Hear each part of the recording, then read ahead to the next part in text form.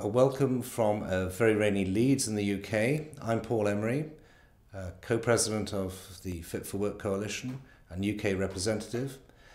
I'm extremely sorry I can't be with you today. This is due to commitments back here in Leeds, but I'm sure you'll have an excellent and very successful conference.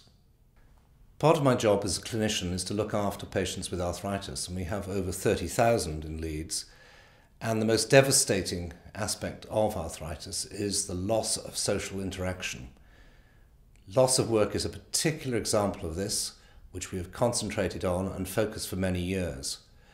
Fit for Work has brought this to the attention of the general population, to GPs and to patients, and is now a priority for keeping patients at work, a priority for doctors to talk about work with their patients, and hopefully with better outcomes for all.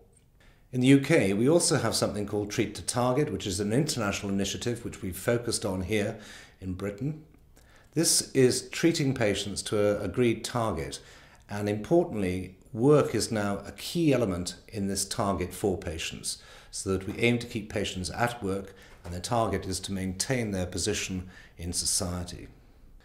Treat to Target should not be seen in isolation. It involves all sides of the health professions.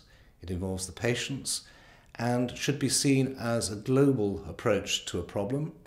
It has major economic consequences, and I think that you will find that patients themselves are the greatest beneficiaries of this, as we have noticed ourselves.